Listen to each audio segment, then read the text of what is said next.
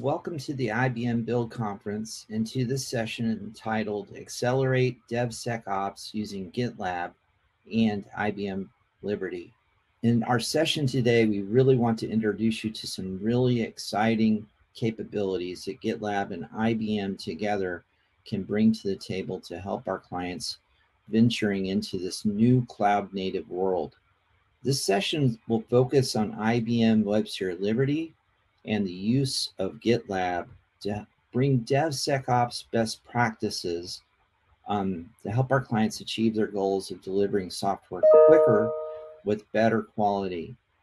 The two solutions really help our clients modernize their estate and address security challenges and, of course, adopt automation.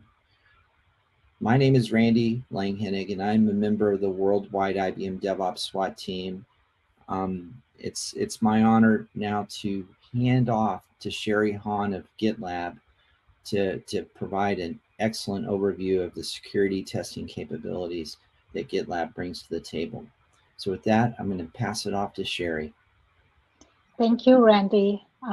It's great to connect with you all again. I'm Sherry Hahn. I'm the solution architect at the GitLab. Today, we would like to share with you the best practices and the customer success with the DevSecOps transformation.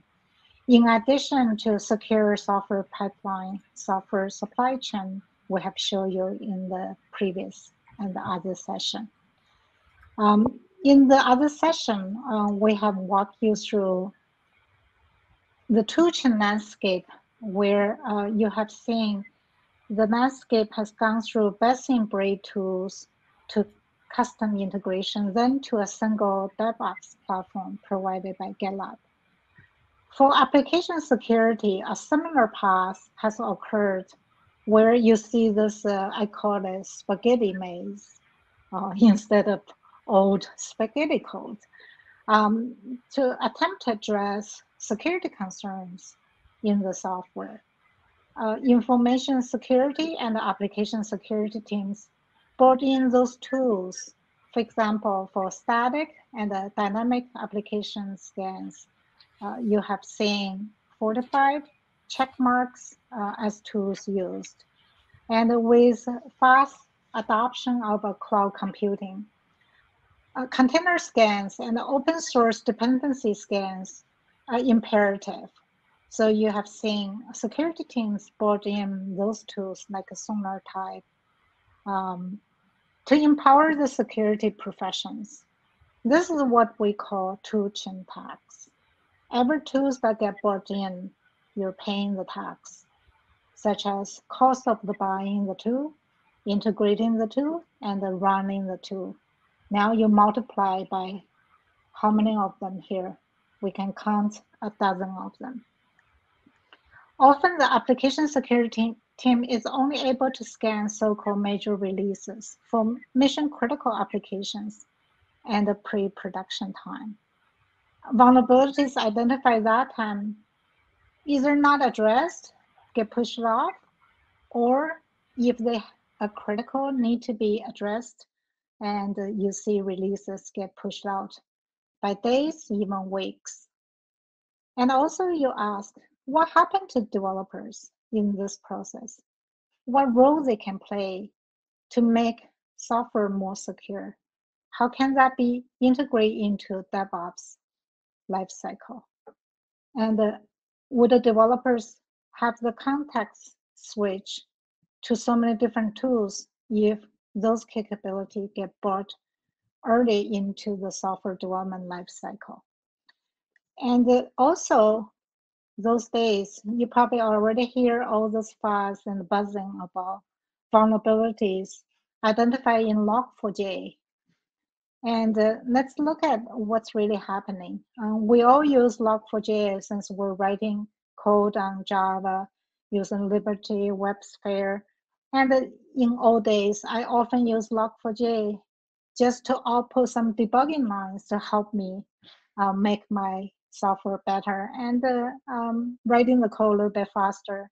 And it's this very feature of logging and debugging that could bring in vulnerabilities that can be exploited by malicious attack to your software.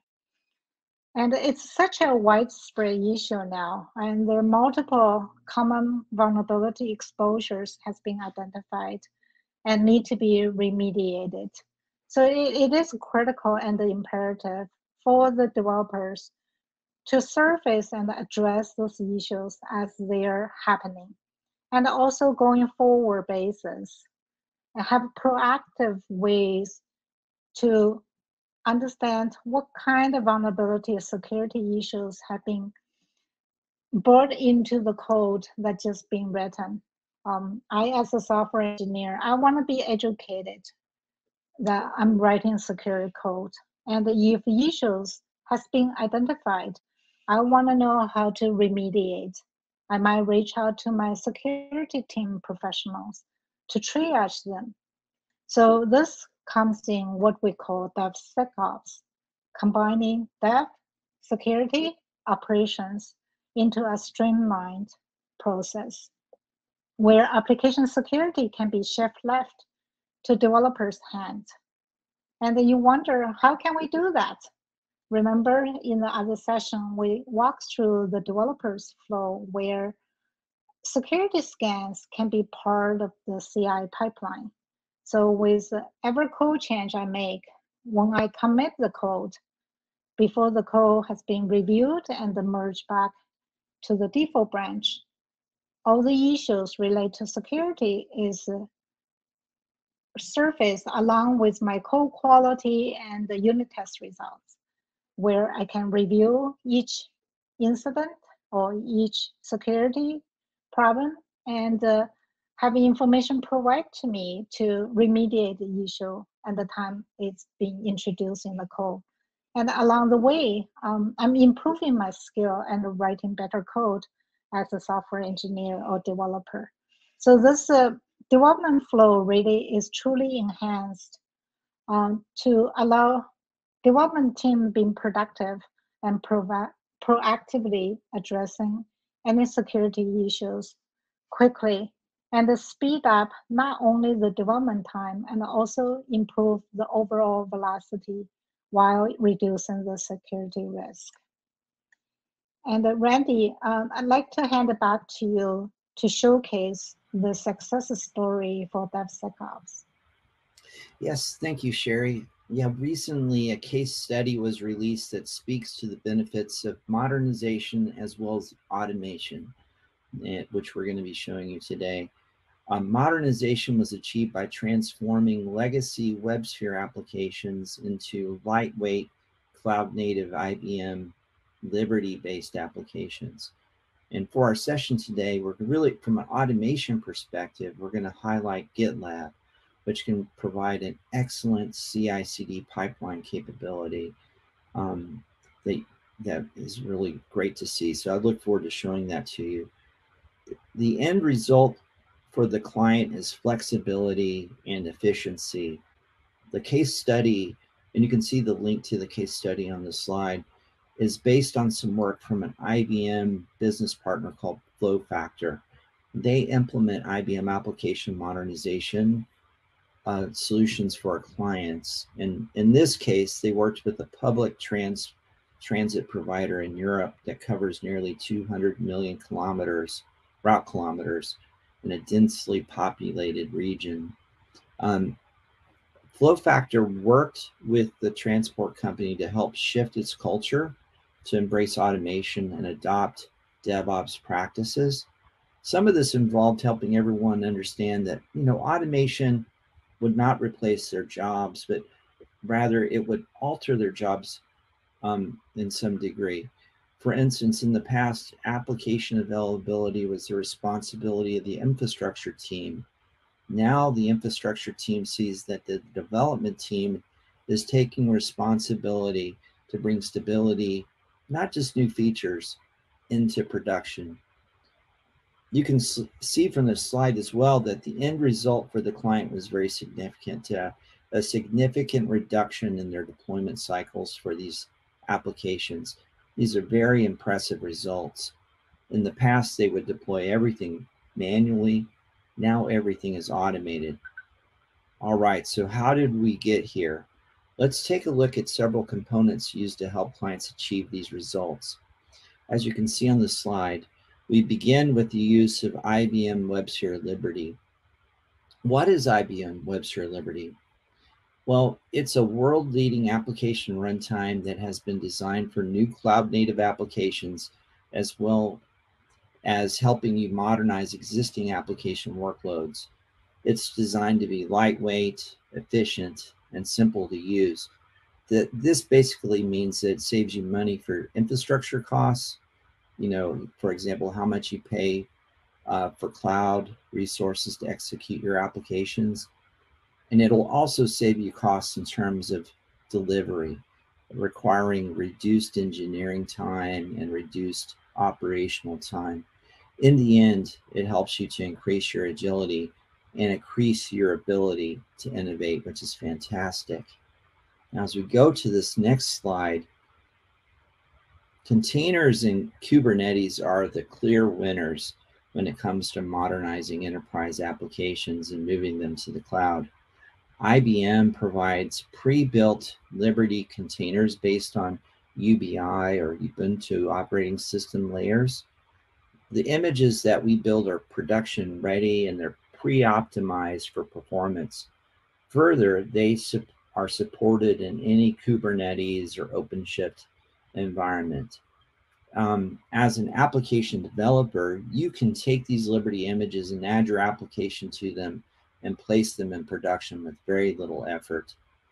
At IBM, we make the pre-built Liberty containers available in the IBM Cloud Container Registry, as well as Docker Hub. The IBM Cloud Container Registry is really the recommended place to find our pre-built images, as our Liberty development team will publish those images to this registry. Of course, a really important item to discuss on this slide is the Open Liberty operator provided by the IBM team, and you see reference to that at the bottom of the slide. Operators are extensions to Kubernetes that are customized to automate tasks beyond the initial automation that Kubernetes or OpenShift provides. When you deploy an application with an Open Liberty operator, the operator will watch those Open Liberty resources and compare the current state of resources to the state of the resources that you had configured. When a discrepancy exists between the current state of the resources and the state you desire, the operator will create, update, or delete Kubernetes resources to return to the state that you had configured or desired, as mentioned earlier. This makes deployment simple, and it greatly reduces developers' learning curves when it comes to Kubernetes. This is really fantastic. All right, if we can go to the next slide. Okay, so the last component we want to speak to here is in the case study really speaks to is leveraging a standardized and reusable build and deploy pipeline to bring automation. This is really where GitLab comes into play. And as you saw in the case study, the end result for the client was a 99% reduction in delivery time. As mentioned earlier, modernization and automation really equals flexibility and efficiency. And GitLab is just the framework to help bring that standardized and reusable CI/CD pipeline. As you can see on this slide, Sherry and I are now going to show you a demo of GitLab and Liberty working together to highlight the benefits that we've been talking to, which includes an improved security posture, a outstanding developer experience, as well as increased productivity for our developers.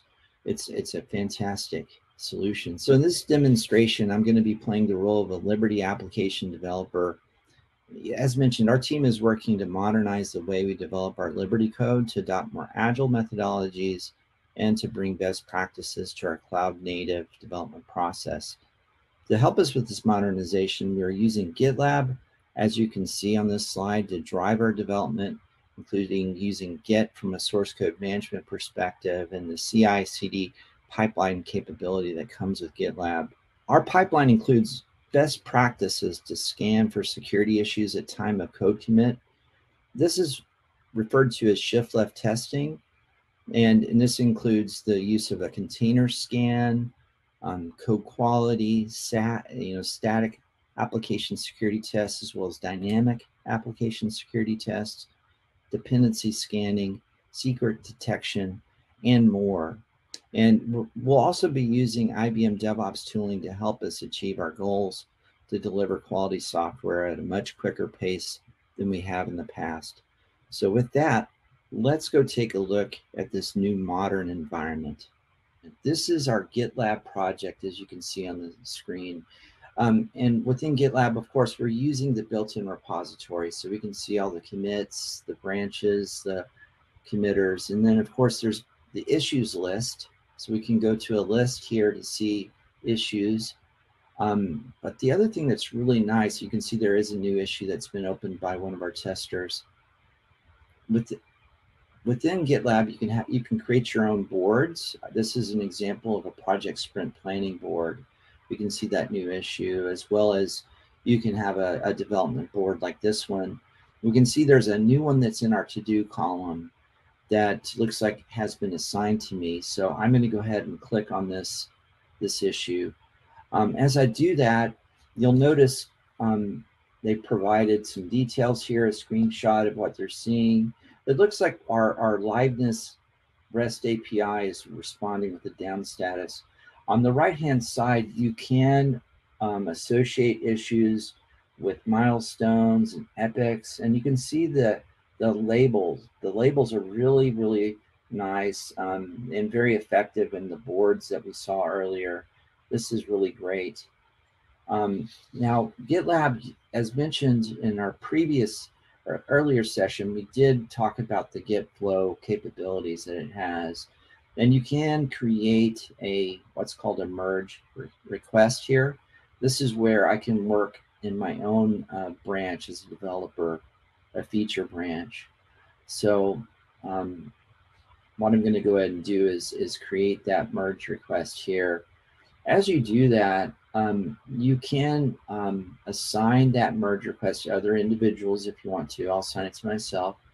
You can assign reviewers, as you see here, and my friend Kurt Dusek over at GitLab, as an example, could be someone that I'd want to approve this. But we also have some really nice security approval policy rules that you can put in place. And then based on the security results that come back, the severity of those vulnerabilities or the number, it can automatically assign a reviewer for this merge request to make sure good quality code is progressing through the pipeline.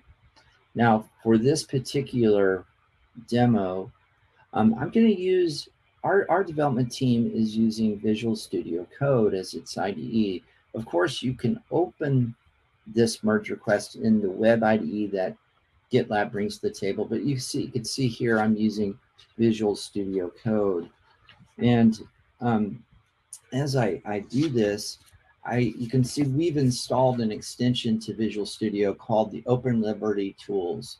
It really allows our developers to interact with their application in what's called a Liberty Dev mode. It really helps our developers and their productivity.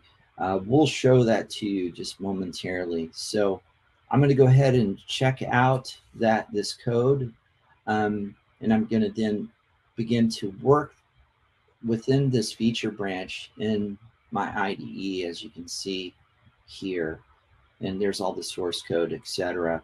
One thing that's, I mentioned the extension, there's that Liberty Dev dashboard.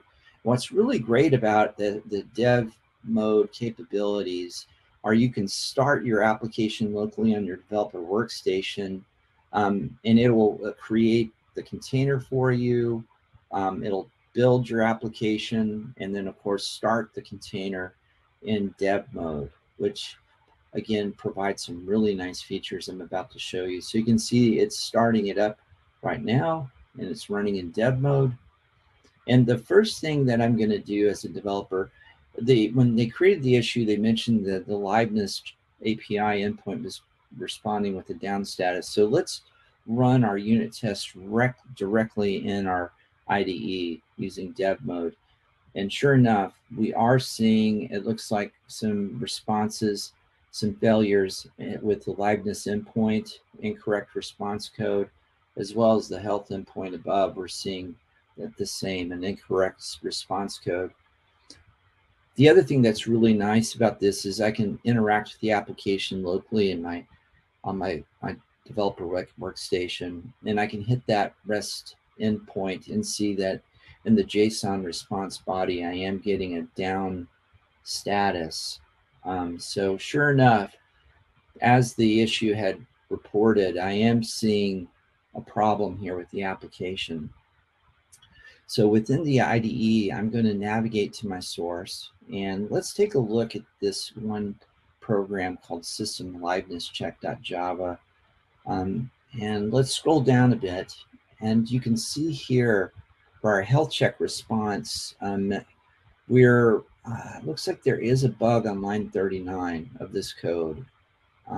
Being the clever developer I am, I'm going to fix that line of code, and then I'll press Control S to save those changes. It'll mark it in the IDE as being modified. I'm going to make a couple of minor changes as well, just for the demo. In our main CSS, I'm going to change that background color gradient to purple. Being that I am an IBMer and I love Liberty and WebSphere, purple is very fond to me, as you may understand. And then I'm going to change the font size from 24 points to 32 points. And then one more minor change after I save that.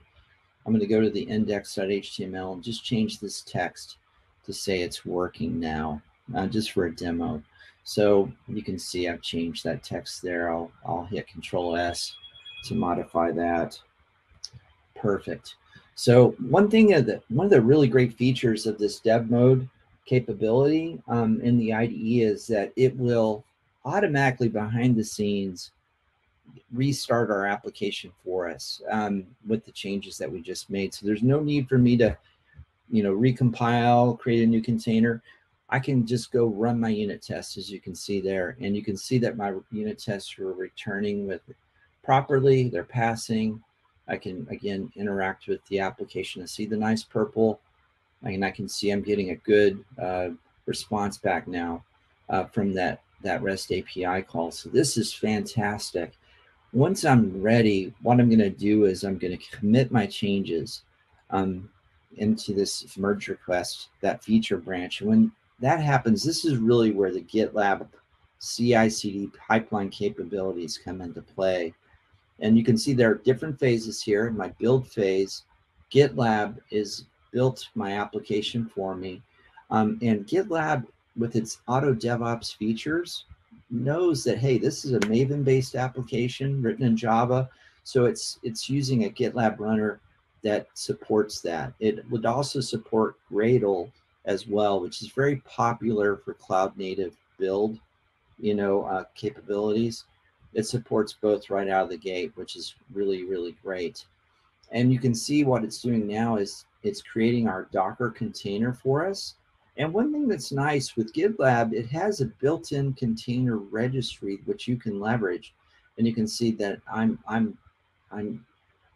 publishing my results here to the container registry within GitLab, which is great.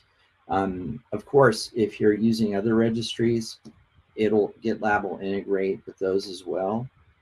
We just, for this demo, wanted to show you that GitLab has its own registry you can use right out of the gate.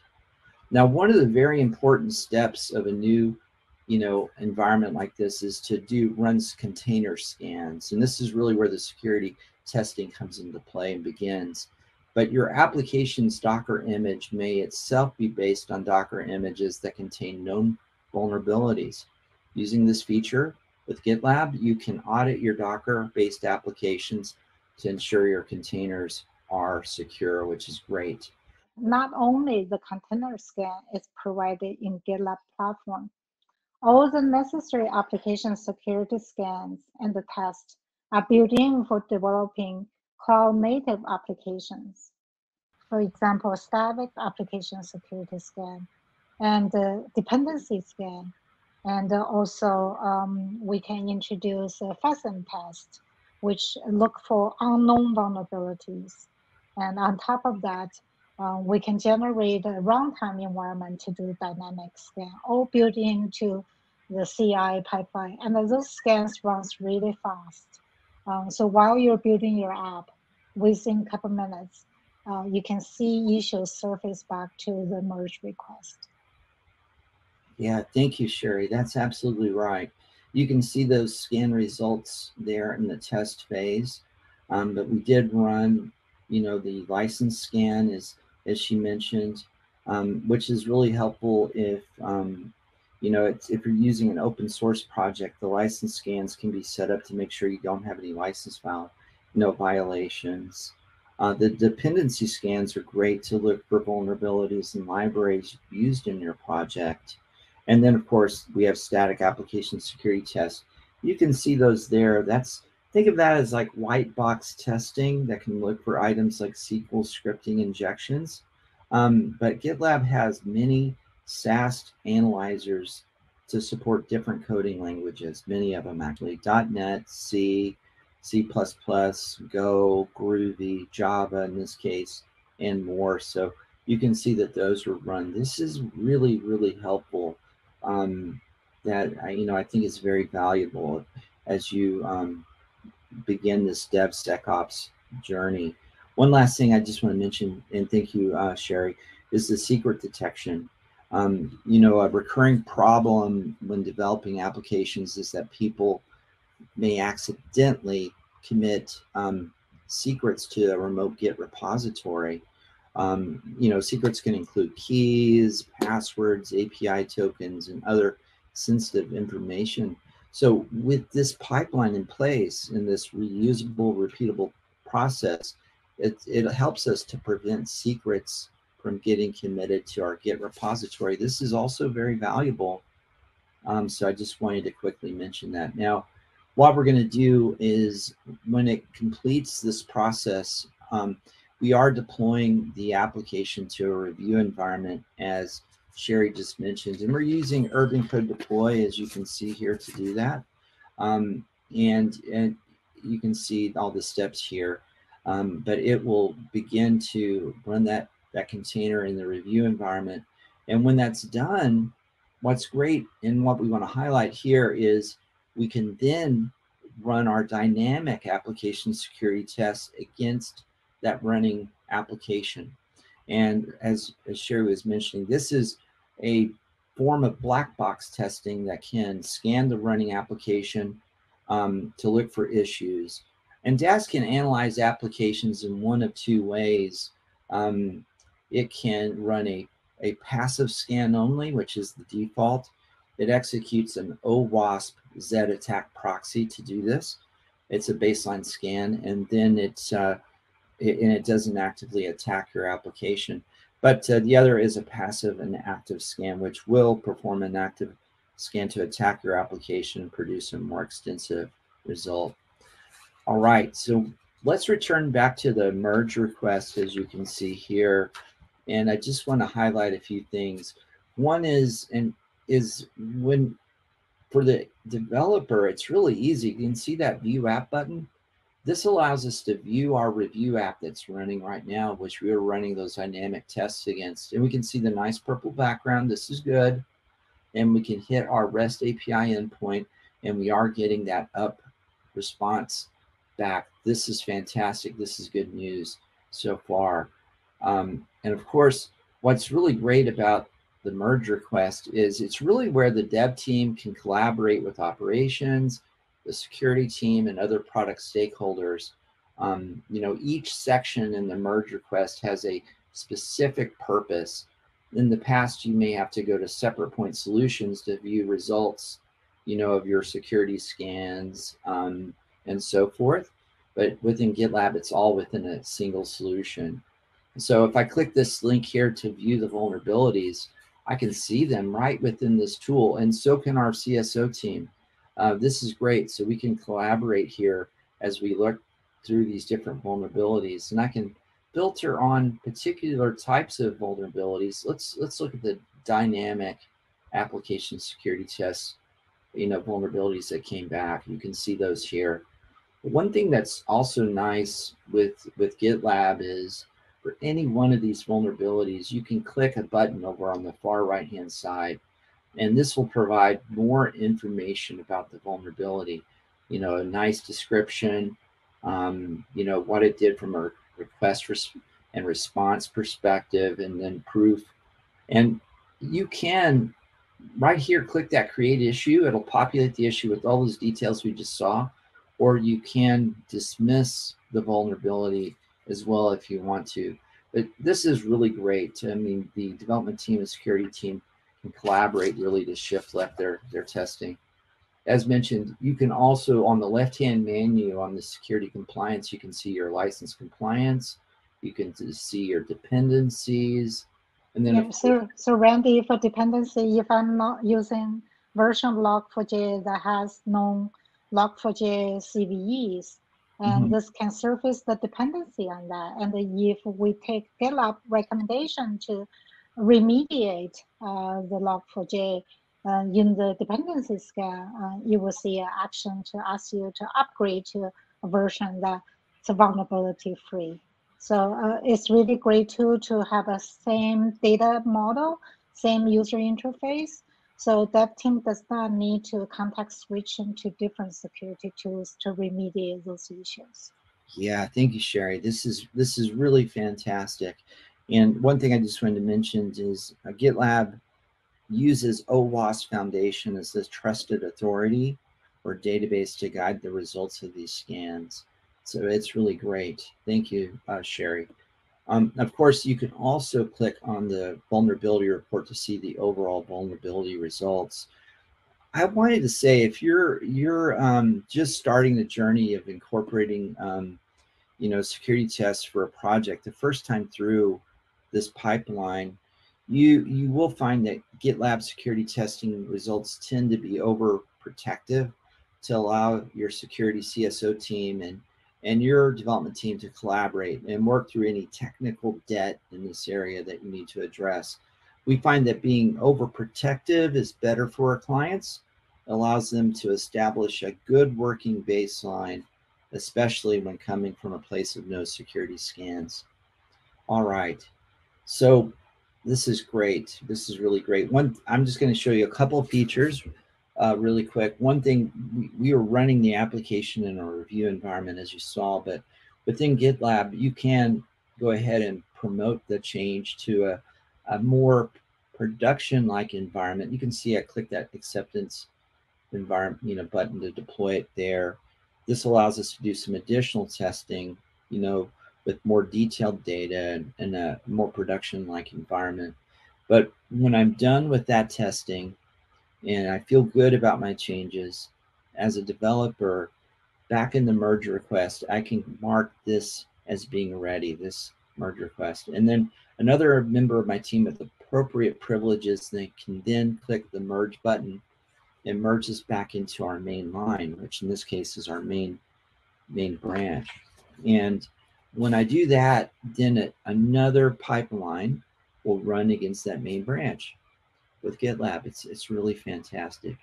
We're very excited about the GitLab capabilities, but you can see that this pipeline against our main branch is very similar to what you just saw against the feature branch, and it's going to run the steps to build. It's going to run a step to create the container, just like we talked about earlier. It's going to run the container scan and run our tests. But what's different about this one is that we are using OpenShift for the deployment, and we have installed the Open Liberty operator, as you can see here.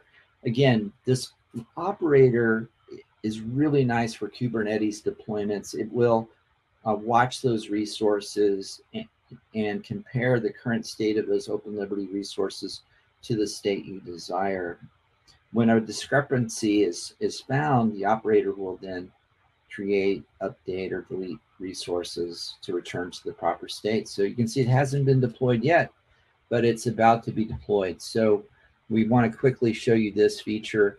This is really great. But back in Urban Code Deploy, we are going to use that operator to deploy that application into our OpenShift cluster. We can see the results. Urban Code Deploy has an excellent trail of audit. We can see in real time where we are. You can see that it was successful in creating our resources using the operator there in the output log.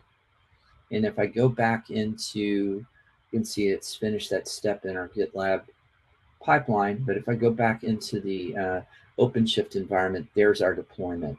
And you can see for our demo today, it's a single pod, and it's using that operator. Of course, you can scale that as needed. And the operator will automatically create the services and the routes for us. So here's our route. This is great. Very easy for developers to get up and running with from a deployment perspective. And we can see that nice purple background, and we can test our API endpoint, and we see we're getting the proper response. This is great. You can see that we can reduce our development time and get things deployed much quicker than what we have in the past. This is really, really a fantastic solution. One last thing I just want to show you, and then I'm going to pass it back to Sherry, is within GitLab, there are some really nice value stream analytics that you can leverage. You can see some of those metrics that are shown here in this page.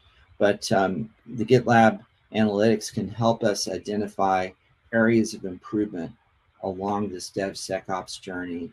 So as a team, bringing IBM Webster Liberty and GitLab together, we can really help our clients improve the way they develop and how and improve the quality of their products as well. Let me pass it back to Sherry now so she can continue.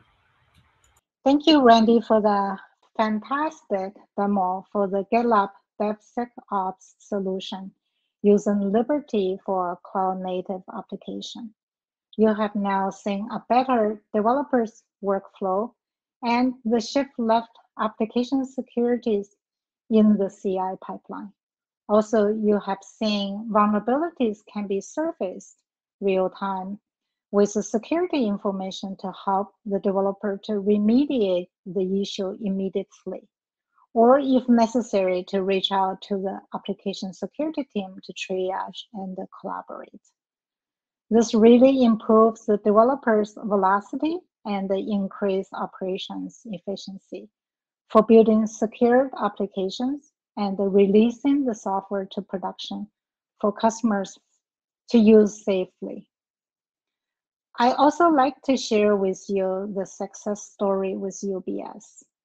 UBS needed to become more competitive with a faster time to market and to deliver software better and more securely while speeding up their cloud transformation. Partner with GitLab, UBS has revolutionized their software delivery. UBS transformed its process, including DevSecOps, greatly improving developers' experience with high productivity and overall efficiency, and able to deliver secured banking applications from a single platform. I'm excited to showcase this customer journey with you all. Randy, back to you, and would you conclude today's session? Just again, as you can see from the session today, when you bring modernization as well as automation to your projects, the benefits for you will be greater flexibility and greater efficiency as well. And it's really an exciting solution that we're very, very pleased to introduce to our clients. And we really hope you enjoyed the session today. Thank you very much. Thank you for your time.